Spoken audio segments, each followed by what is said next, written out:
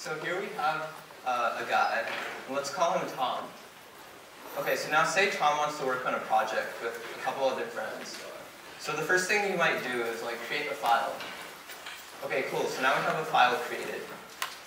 But, okay, so now let's say Tom wants to write something down in this file.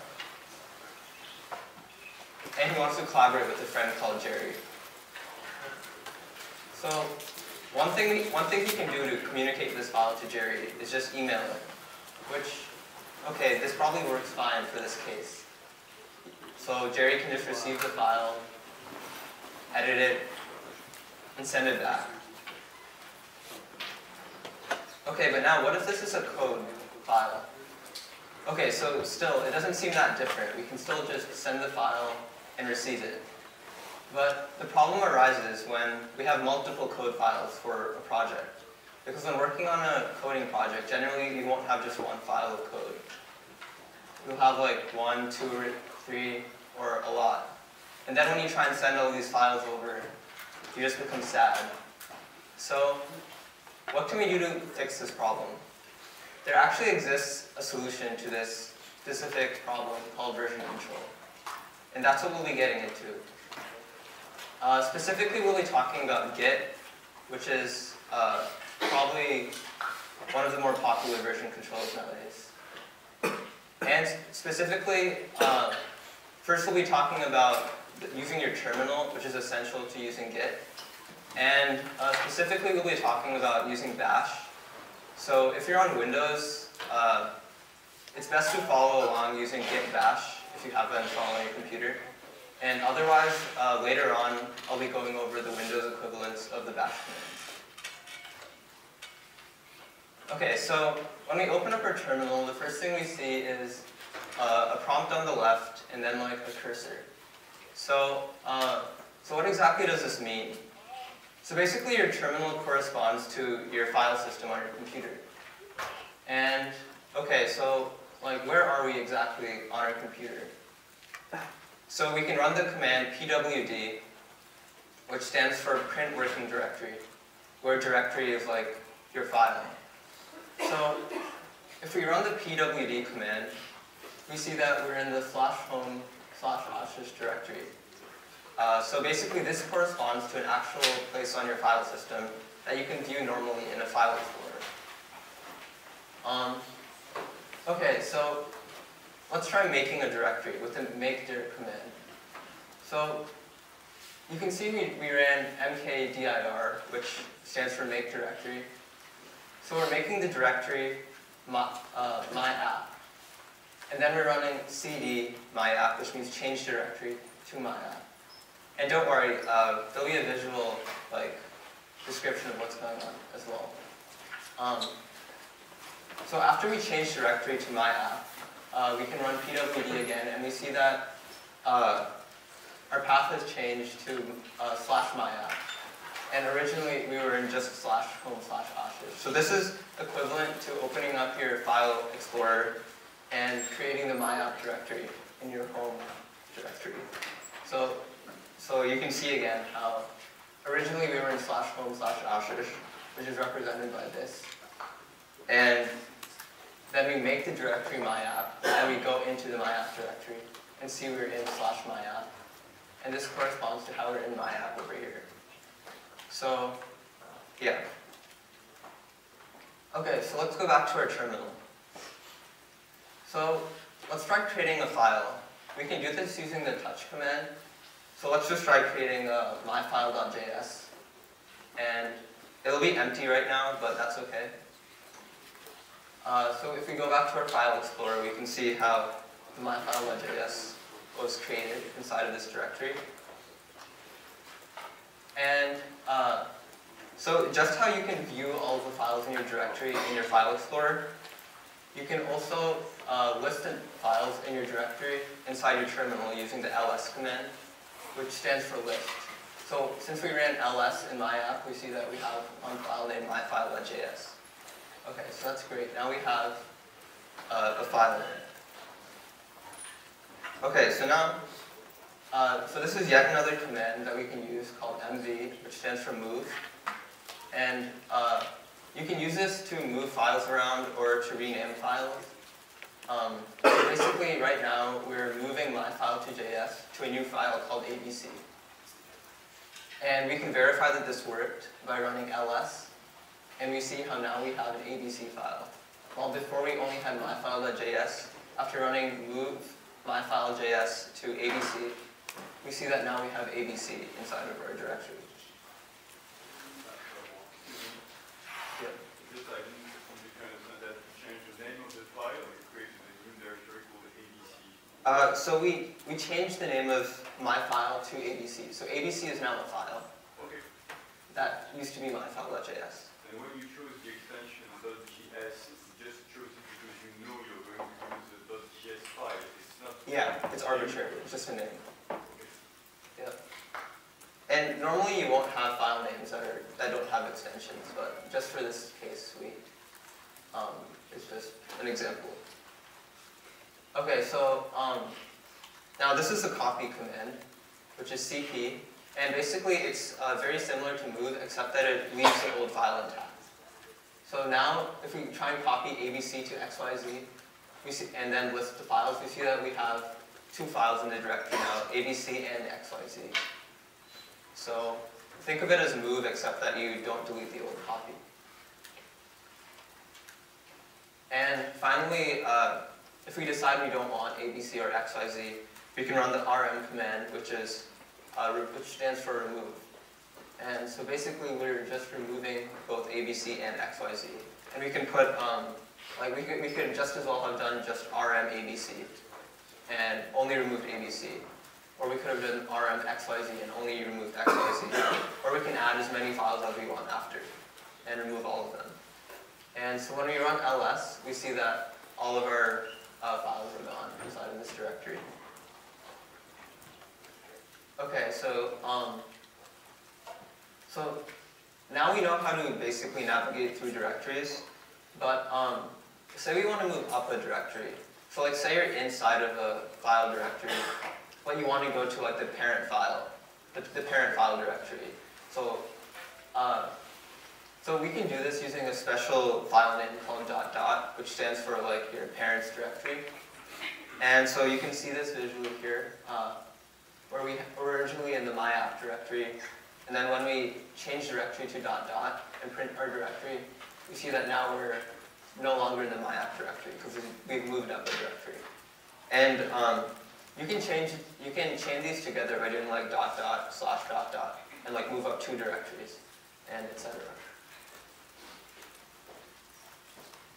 And finally, this is an rmdir command, which stands for remove directory. And so basically what this does is it just removes the directory. So we're removing myApp, and then we see when we try to change directories into myApp, it complains that there's no file or directory because we've removed it. Okay, so this is just a recap of the commands we went over. And these are the Windows equivalents of these commands, in case you're on command prompt or something. So, pwd is print working directory, which just reveals where you are in your terminal. ls just lists all of the files in your current directory. And dir is equivalent on Windows. mkdir is make directory, which allows you to create a new directory inside of your current location. rm allows you to remove a file or files, and the equivalent on Windows is del. rmdir is remove directory. mv is move from source to destination. So move a file from the source location to the destination location. And cp is copy a file from the source to the destination. Okay. So now we can get into Git. Now that we know the basic command line features. Okay. So let's go back to the case with Tom and Jerry. So Tom had a bunch of these files that he wanted to send to Jerry, and we're not exactly sure how to do this. But luckily we can use Git to help us with this. And specifically in this class, and usually, like when you're working on your own project, you use a Git host, such as GitHub, and that's GitHub's like logo. And basically how this works is that both you and GitHub both run Git on your respective computers. And okay, so let's get into how this can help us. So instead of you sending your files directly to your whoever you're working with, GitHub can serve as a man in the middle, and where everyone like submits their files to GitHub or whatever Git provider you're using, and GitHub can then like serve your files to whoever else. And also a secondary feature that this is helpful for is in case you ever need to roll back your changes, if you suddenly like change your code and now it doesn't work, you can always revert your changes with Git. And so let's get into the high-level workflow of how this works. And just as a side note, Git was actually invented by the creator of Linux because he didn't find existing version control satisfactory for large projects. Okay, so let's get into the actual Git workflow. So how exactly would Tom use Git? Okay, so the first thing he would do is say he had 3 files that he created. So you can see the 3 files there, but he only had 1 file that he actually wanted to, he only finished 1 file, so he wants to, give other people one of those files. Let's call it the middle file for now. Okay, so we have the file that we want to, submit to GitHub or whatever. So the first thing we do is we need to stage this file, because we don't want to let other people see our unfinished files. We don't want to let them see like that file or that file. So we stage only the file we want people to see. And then after we finish staging the file, we can then push the file to GitHub. And GitHub will now have this file. Okay, so now let's bring back Jerry. So Jerry's on the right again. And now say he wants to get the file from GitHub. This is Dick. Okay.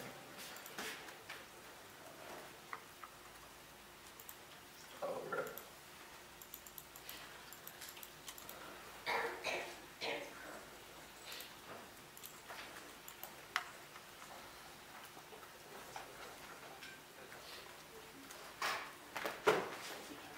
Okay. So Jerry wants to retrieve this file from GitHub. Okay, so GitHub has the file that we just committed from Tom. So Jerry can pull this file from GitHub, and now he'll have the file that Tom committed. Okay, great. So now the file that they both wanted to communicate between each other, they both have. And the 2 files that Tom didn't want Jerry to receive, Tom still has. Okay, but now let's get into a more complicated case. Say that Jerry, and again, Jerry's always on the right and Tom is always on the left. So now say Jerry, not knowing that Tom had these 2 files on him, tried to make 2 of the same files, but his own versions of them. So see, here we have like an upside down file, and here we have an upside down file. This just stands for like a different file. Okay, so now we have a problem. Both Tom and Jerry have 2 different versions of the same file. Okay, so let's see what Git can do about this. So say that, again, Jerry tries to commit his changes to these 2 files, or he created them and changed them. So now he tries to commit them to GitHub. Okay, so he stages those 2 files here, and then he pushes them to GitHub. So now GitHub will have Jerry's version of these 2 files and Tom's version of the middle file.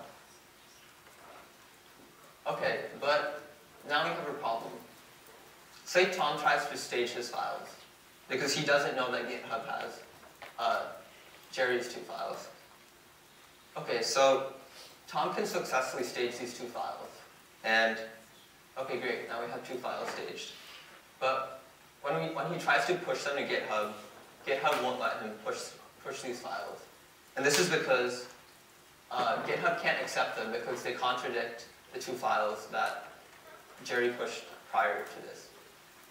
So that won't work. So what can Tom do about this? So Tom can pull the file changes from GitHub to his computer. So, okay, now GitHub can send like Jerry's two files that he created, and Tom can receive them.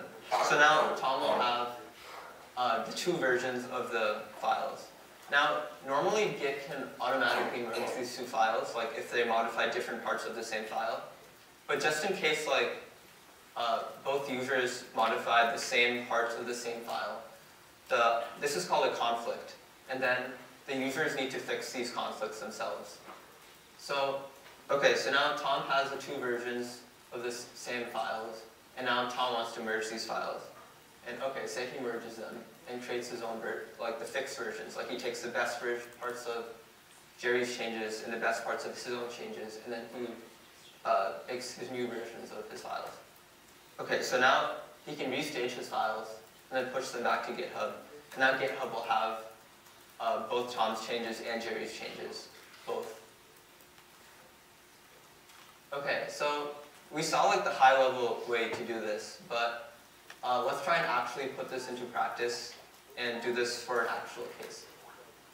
Okay, so let's make a directory again that will pretend is our project directory called myApp. And then we'll change directories into myApp, and then we'll make a file called myfile.js. Okay, so the first thing we want to do is run git init. And this basically initializes a Git repository. And so we see that the terminal says initialize empty Git repository in /home/Asher/myapp. And we see that it says that it made a folder called .git. But if we run the command ls, we see that it doesn't seem like anything has changed inside of our directory. And this is actually because .git is a hidden folder. So this might get confusing, but generally whenever a directory or a file begins with a dot, it means that it's a hidden file. But what if we want to view this file? We can do this by running ls and then -a. And what this basically means is we're running the a flag on ls, which means we're listing all, because A stands for all. So when we list all, we see that we have myfile.js, we have our .git folder, and we have dot and dot dot. And basically dot just stands for your current directory, and as mentioned before, dot dot stands for your parent's directory.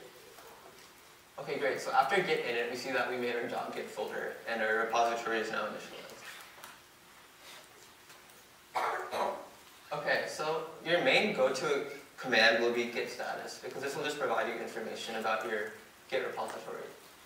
So if we run git status, we see that we're on branch master, which just means like your main, the main place where all of your code will go.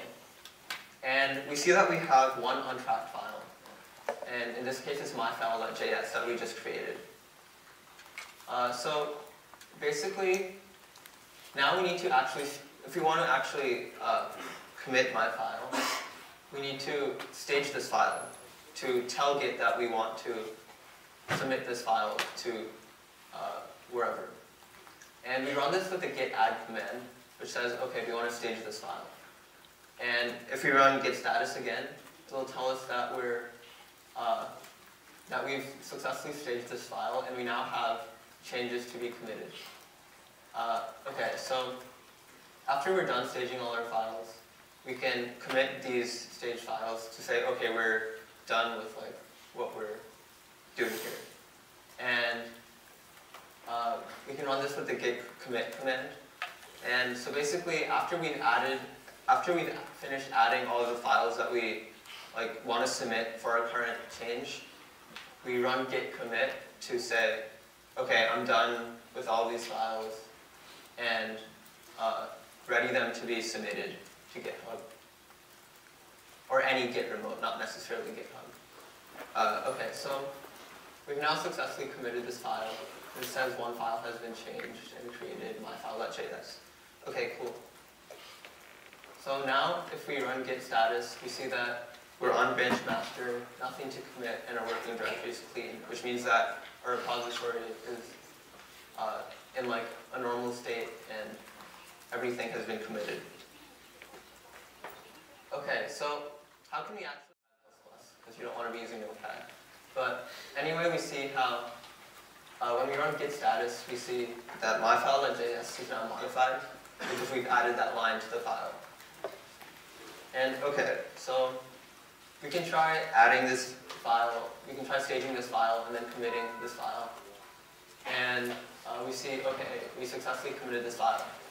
But then sometimes when you run git push, you might see it says that rejected, like some things failed to push because the remote contains work that you do not have. And okay, so what basically this means is that one of your teammates has pushed code to GitHub, and you have not received these changes.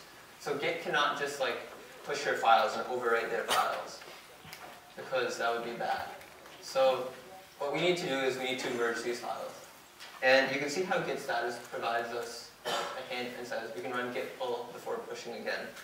Okay, so we can try this. Oh, and this is just to show that someone else had modified this file and with a different commit.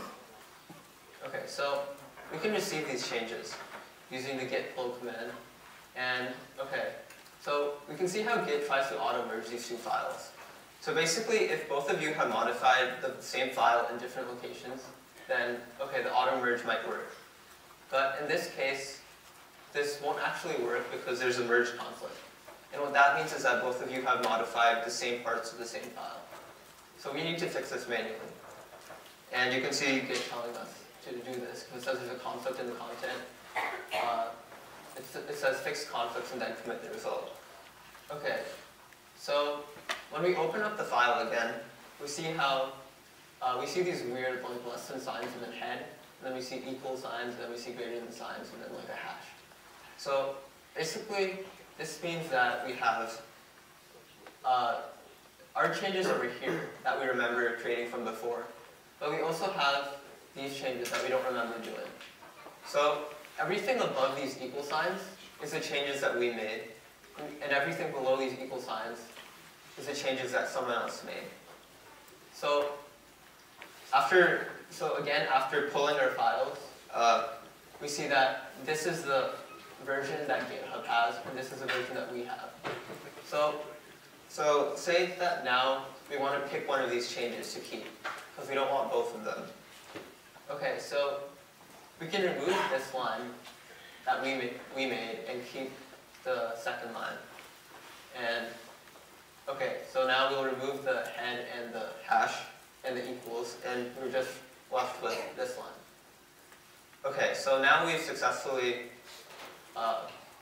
fixed this conflict and kept the changes that we wanted. Okay, so now we can run git status again, and we see that it says both are modified, myfile.js. And since we're done merging this file, we can git add this file, which stages it, and then commit these changes. And okay, so this commit is just to merge the two files that we had.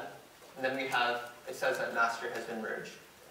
Okay, so now we've successfully fixed this conflict. And we can run git push and see that this time it has seemed like it successfully has pushed to the remote. And if we check GitHub, we see how it has received our merged change, and we successfully have both of our changes in it. And next we'll be going over Web Essentials, HTML, and CSS.